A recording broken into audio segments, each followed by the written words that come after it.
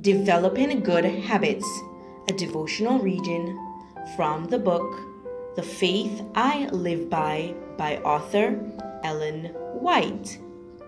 I have refrained my feet from every evil way, that I might keep thy word. Psalms 119, verse 101. We are nearing the end of time, and we want now not to meet the world's tastes and practices, but to meet the mind of God, to see what saith the Scriptures, and then to walk according to the light which God has given us. The youth are forming habits which will, in 9 cases out of 10, decide their future. The influence of the company they keep, the associations they form, and the principles they adopt will be carried with them through life.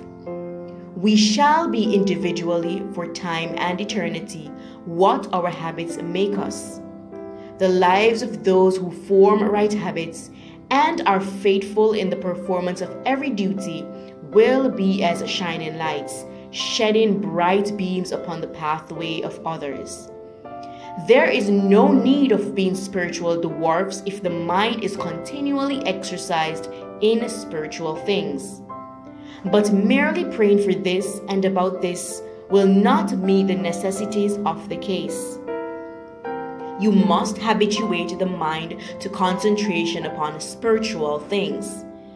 Exercise will bring strength. Many professed Christians are in a fair way to lose both worlds. To be half a Christian and half a worldly man makes you about 100th part a Christian and all the rest worldly. The mind must be educated and disciplined to love purity. A love for spiritual things should be encouraged. He must be encouraged if you would grow in grace and in the knowledge of the truth. The will must be exercised in the right direction.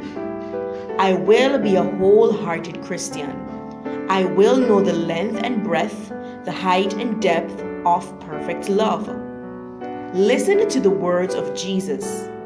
Blessed are they which do hunger and thirst after righteousness, for they shall be filled. Matthew 5, verse 6. Ample provisions are made by Christ to satisfy the soul that hungers and thirsts for righteousness. This was your devotional reading. May the grace of God be with you as we await His second coming. For this and other devotionals, feel free to subscribe.